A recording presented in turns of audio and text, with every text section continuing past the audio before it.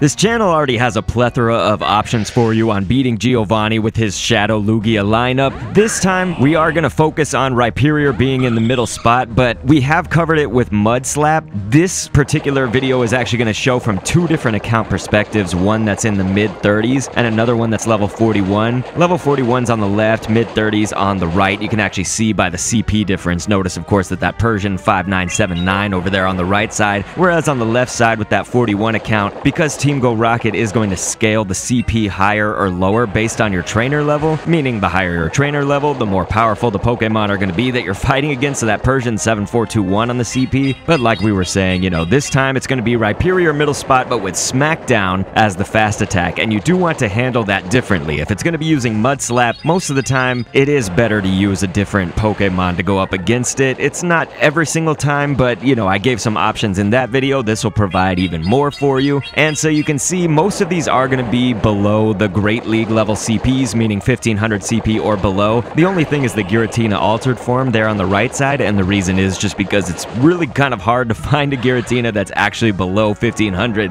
I would have done it if I could, but Giratina altered form with the Dragon moveset is a decent choice, actually really good for taking on the Persian, and you can see it kind of outlasts into some of these other fights as well, like the Rhyperior. And of course, to deal with the Persian on that left side, a Galarian Stunfisk, this is just sort of a Pokemon you want in general, along with Swampert and Melmetal. Like, these are Pokemon that are very good for Team Go Rocket fights, just generally speaking. There's almost always been at least one or more, of course, Rocket leaders or Giovannis in the past that would be especially vulnerable to the Galarian Stunfisk, Swampert, even Melmetal. Again, they can provide spammy movesets. So going with that, you've seen Muddy Water in multiple places, right? With the Stunfisk, but also the Swampert there on the left side. When it's paired with Mud Shot as your fast attack, that really is like a spammy combo. You know, it only takes just a few Mud Shots to get a Muddy Water off. The thing is, Muddy Water's not really for damage. It's all about breaking those shields, but it also comes with a chance to debuff. And so you actually notice we got that a few times,